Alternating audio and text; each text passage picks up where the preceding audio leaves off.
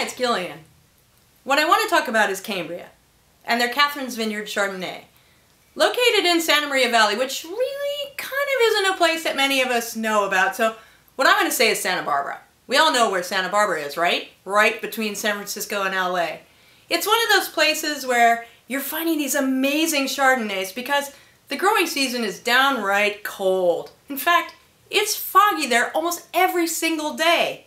And so what you get is a wine that's got tons of tropical qualities and all the richness that goes along with it, but at the same time it's got this zingy lime quality in the background. And that, my friends, is a recipe for a good food wine. What kind of foods go well with Cambria Katherine's? Well, I'm partial to crab myself. But crab's not the only thing it's going to go with. Cambria Katherine's Chardonnay goes with all seafood.